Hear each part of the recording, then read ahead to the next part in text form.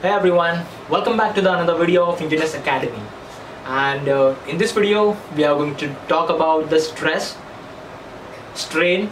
We'll check out the Young's modulus. We'll see the bulk modulus, rigidity modulus, shear modulus, Poissons ratio. So guys, please stay tuned till the end. And guys, please do subscribe to my educational channel Engineers Academy. I am really I really want to do something to my Indian education system. I do want to improve that system. So guys, please do support me. Please do share all my videos to your friends, family, to your social networking groups as well. So guys, without wasting any time, let's begin with today's topic, that is nothing but the stress, strain and the different types of modulus.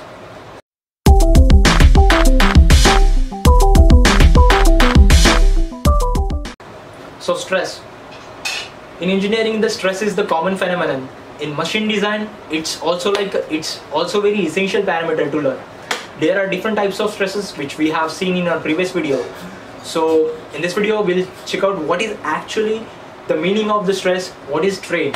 So first of all, stress. Stress is nothing but the pressure which is exerted on a certain area so that your particular part gets induced with stress. It means a pressure is acting on a surface area. It means that the stress is acting on that particular specimen. So basically that is the simple definition of the stress, which is nothing but the force or else pressure acting on an area. So force is there in newtons and the area is there in mm square or else meter square. So that's why this particular stress is having the unit of Newton per meter square. So moving ahead, next is the strain. So suppose I'm having a specimen which is there in a tension.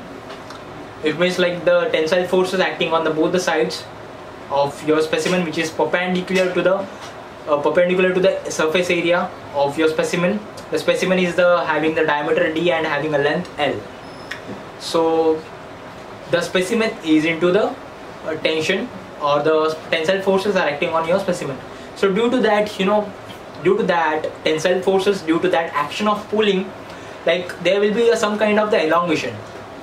Also there is like the elongation in the length, and there will be the increase in the length.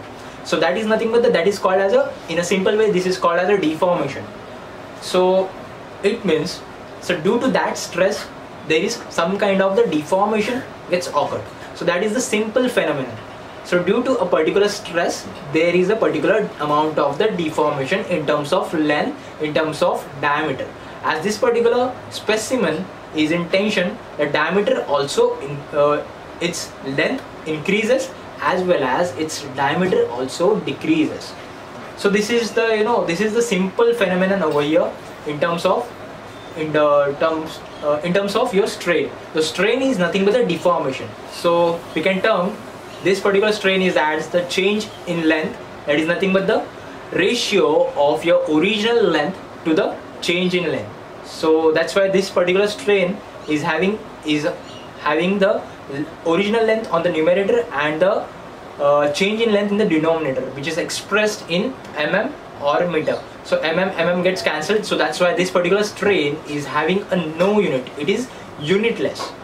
So this is nothing but so we have seen so far, we have seen this particular stress as well as strain. So moving ahead to the modulus, different types of modulus. The first one is the Young's modulus. So as we have seen this particular specimen which is there in tension, so these are the the tensile forces acting acting in the opposite direction. This is the action of the pulling, so that's why there is with the change in length is there. So this particular whole of the phenomenon, which is nothing but your Young's modulus. So Young's modulus is the ratio of your stress is acting on your particular specimen. So that's why it is the ratio to the stress to the strain. Just due to that stress, there will be the elongation. So in Young's modulus, the tensile stress is considered. You have to understand that in Young's modulus, the tensile stress is considered, and due to that tensile stress, there will be some amount of tensile strain which will induced in that particular specimen. So tensile, this Young's modulus is nothing but the ratio of tensile stress to tensile strain. So as we have seen, the stress is having of the Newton per meter square and the strain is unitless. So that's why the unit of the Young's modulus become Newton per meter square. So moving ahead, next is the bulk modulus. So bulk modulus is somewhere related to the compressive stresses, compressive forces basically. As we have seen, this Young's modulus was related to your tensile stress, This Young's modulus is related to the tensile stress. The bulk modulus is related to the compressive stress. Suppose I am having a circular body and I am trying to squeeze that particular circular body in all the direction. I am trying to exert a pressure, a compressive pressure on that body such that it will get deformed. So that's why that particular body is having a volume, original volume, and then after deformation there will be the change in the volume of that particular body. So over here, bulk modulus states that the compressive stresses which is acting on that particular body, which tends to change its volume. So that's why this is bulk modulus stated that this particular it is the ratio of the compressive force, compressive stress to the change in volume. That is nothing but the compressive strain. We can call it as a compressive strain, as this is this is the type of deformation. So that's why this bulk modulus is nothing but the ratio of this particular compressive stress to the compressive stress. So as we have seen, this particular compressive stress has the unit of Newton per meter square, and the compressive strain will be having no unit. It is unitless. So that's why your bulk modulus will be having the unit of Newton per meter square. So guys, moving ahead, next and the last one is nothing but your shear modulus or rigidity modulus. Suppose I'm having a cube which is fixed at one end and free at the other end. I'm trying to exert a particular amount of the load, that is P, on the corner of that particular cube in such a way that it will it will deform tangentially to the surface area. So that's why over here this particular shearing stress gets induced. So somehow this particular rigidity modulus is related to the shear stresses. So this is how this particular three modulus are related to the different types of stresses. The first one is the Young's modulus, which is related to the tensile stress. Bulk modulus is related to the compressive stresses, and the shear modulus or the rigidity modulus is related to the shear forces. So over here I'm having this cube which is fixed at one end, and at the one corner I'm just exerting a load P which tries to deform that particular cube in such a way that deformation will act angular. So that's why the angle will be theta, and the deformation over here can be termed as a tan theta. So that's why the ratio becomes this particular shear stress, this particular rigidity modulus is the ratio of this particular shear stress which is acting to your the shear strain, which is nothing but your tan theta. So guys, over here in this case of rigidity modulus, the stress which is expressed in Newton per meter square, and the strain which is having no unit, the unit the same over here in this case also, which is nothing but the Newton per meter square. So that was the shear modulus, or we can call it as a rigidity modulus. So moving on, next is the Poissons ratio. As we have seen in the case of Young's modulus, the specimen was into loaded condition. There is the axial pulling, there was the tensile forces which is acting the perpendicular to the perpendicular to the surface area, and which is acting on the opposite direction.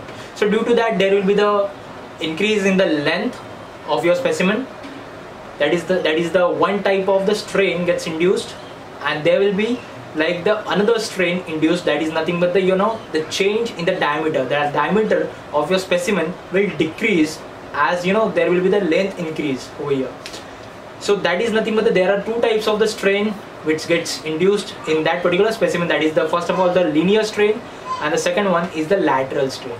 So over here this particular Poissons ratio is nothing but the ratio of the linear strain to the lateral strain.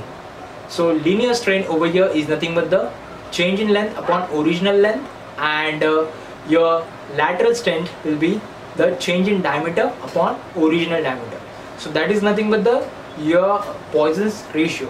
So this particular Poissons ratio will be having a no unit. It is unitless, as this is the ratio of the strains, and we all know that the strain is having no unit. So that's why the Poissons ratio will be having no unit.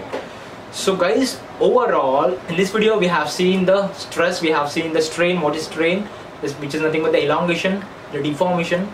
We have seen the different types of modulus, that is Young's modulus, bulk modulus, rigidity modulus, and Poissons ratio.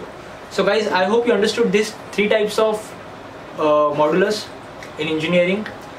So guys, thank you for watching my video. Please do subscribe to my education channel, Engineers Academy.